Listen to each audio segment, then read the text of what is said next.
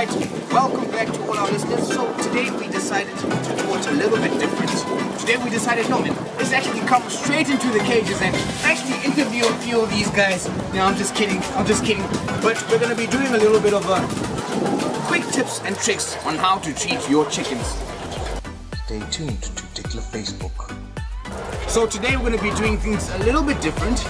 As we said, we're going to be bringing in one of our poultry specialists who's going to explain to us as to how these bad boys grow and live. Hello DICLA lovers and followers, this is DICLA Training and Projects poultry production site.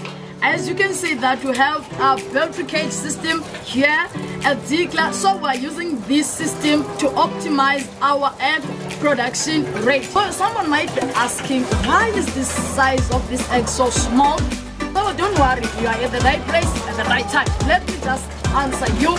We have this breed here that is Amberlin breed that lays eggs at 18 weeks and above. So now they are just 19 weeks, which is they started to lay eggs last week. So the size of the egg is small now, but after 21 weeks and above, the size will increase gradually until 21 weeks. So they are 21 weeks, they will be much bigger, like the size that you normally know, the big size from this one.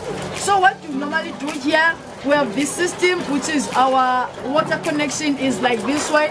We've got this, which is our nipple drinkers. So the chicken will just click here and then the water will flow and then it can drink.